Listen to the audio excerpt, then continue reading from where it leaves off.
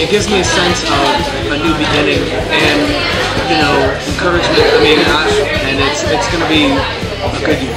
I'm most excited to have a president who has a vested interest in Youngstown State University and wants to bring us to the next level. In the past few years, the university has gone through a lot of change, a lot of different presidents, and with Jim, it brings a whole new hope to the university, a fresh face, and someone who everyone around the university and the community to really rally around and get excited about.